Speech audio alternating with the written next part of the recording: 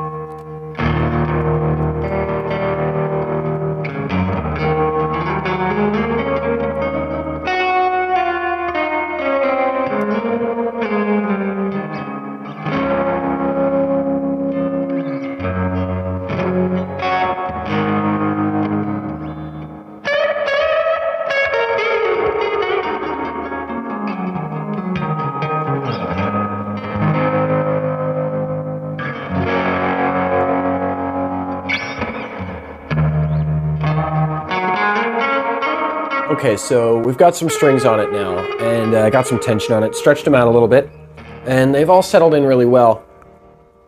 The only thing that I have noticed is that out of all these tuners, which are a really interesting design, that this one right here doesn't seem to want to stabilize. It has a lot of slack coming back up into pitch.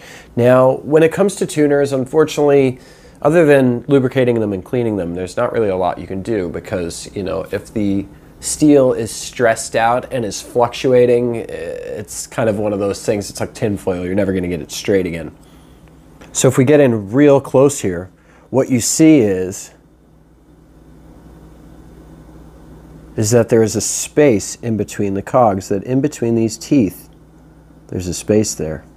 Now, commonly what they do is when they build these, they build a bit of tension into them so that as they wear, they mesh together. But unfortunately, this one looks like after so many years that the spacing on these gears has gotten too wide and the pinion here has gotten too narrow, and you can see lots of scoring there and things like that. But look how overbuilt this tuner is. I mean, when you look at the uprights right here and here, they're really industrial strength. Even the Gibson stuff that you see on like the Melody Makers, like the EBOs, the last one that we did, that Lake Placid blue one, the tuners on those had thinner sidewalls than this. This is pretty industrial. Most of the guitars that I see, the origins of their hardware is pretty obvious to see. It's pretty generic. It kind of walks a fine line, but this guy, it's different. And you know what these Hagstroms tend to remind me of is a lot of the hardware that you saw coming out of the domestic production in the United States during the 1930s. And what I mean by that is when you're looking at hardware from the 1930s, you see things like this. You see edges of castings that are completely rolled off and have a tendency of being much softer in the edge than the modern stuff. Because back then, you didn't have mechanized assembly lines to the same capacity that you have now. You had a lot of hand sanding before finishing. So what was happening is a lot of workers on the line were being handed a very aggressive paper or a medium for which to be able to mill the edges of these things for speed. And what was happening is that they were overhitting the edges. Now, that might sound like a detriment, but it's actually not. When it comes to hardware like this, things like the basic intuition of production have a tendency of really saving you heartache later on. If you look right here, you got a corner here that on any brand new guitar would be razor sharp. This thing's been totally worn off. And it was worn off before it was played because we see that the zinc nickel based coating is over that edge. You've got a lot of stuff like that. It's over engineered. If it needs to hold 50 pounds, they make it to hold 200. And that's kind of, you know, a fixture of that early 20th century manufacturing. Everything was overbuilt. And you find that type of philosophy right here. Everything down to the screws. I know these are all flathead screws, but let me tell you something. When you actually go ahead and look at this, and this guitar's been played, I know the gentleman who owns it, I know he uses it, but when you look at things like the heads of screws, there's no frayed edge, there's no stripped centers on any of these. Every screw on this guitar is completely original, and I wouldn't dream of losing one because you're never gonna find a super lightweight, narrow, you know, flat head recess like that with the type of nickel plating that has the tendency of going brown versus getting rusty or getting really, really pitted. You're just not going to be able to find it because that type of build quality just isn't around anymore. Now, obviously, the Tune-o-matic bridge was a later addition, and regrettably, it doesn't fit too perfectly on the posts. There's a little bit of give there. Now, concerning the truss adjustment, we have a fairly sophisticated looking system here. If you look, we've got an Allen bolt dead center and then this wide anchor that stabilizes the entire piece, and it branches out top and bottom and makes contact with the neck pocket right here at the bottom. It's actually pretty ahead of its time. You got good clearance here, can get in here with an Allen key pretty easily without bumping this pickguard too much, which is why this doesn't have that strat damage where you see all the knife edge hitting the pickguard right there. Pretty ahead of its time.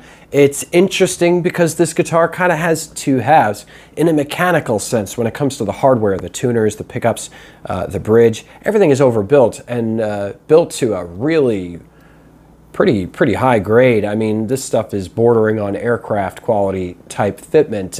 Everything is countersunk and all the mating surfaces really meet up nicely. But then we contrast it to the electrics. The tone cut seems to almost invert the signal between the pickups. Can't quite figure out what's going on there. And there are occasions where I can't tell if I have a switch set wrong or if something is not connecting. And then all of a sudden the sound is gone and I change it back and it goes back.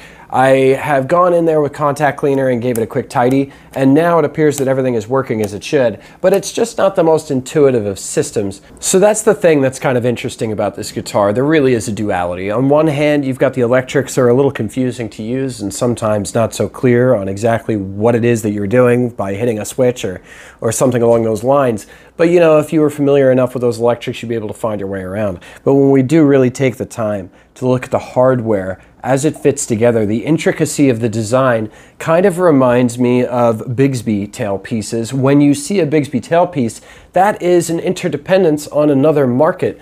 Bigsby was not a guitar maker. Bigsby was a person who enjoyed customizing motorcycles and working with aluminum and polished aluminum and things like that. And he saw that his particular design would have a notable resiliency and stability comparative to some of the purpose-built tremolos of the time, which were depending on pretty mincy, flat folded steel spring designs. So after kind of going through this thing and really having a good listen to it, just a couple of takeaways. First off, I want one of these. I really want one. I never got into these in the past. I don't know why. I just didn't discover them. They didn't land in my lap. I had actually seen the Loons play about 12 or 13 years ago when I was still a little more green.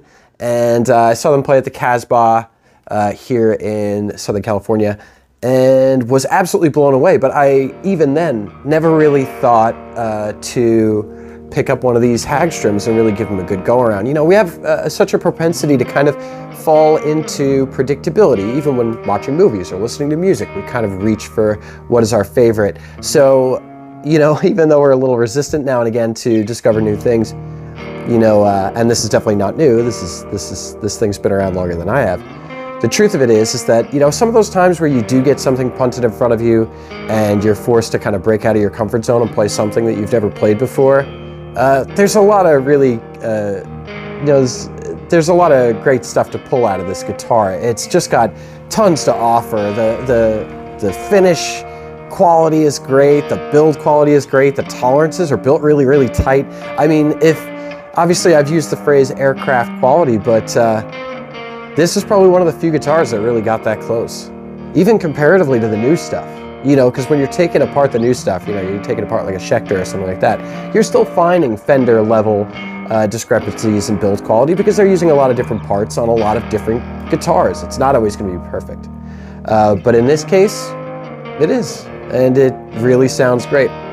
Go out and get your hands on one of these, even just to play or borrow for the day, just to kind of break it out. And I will see you guys next week.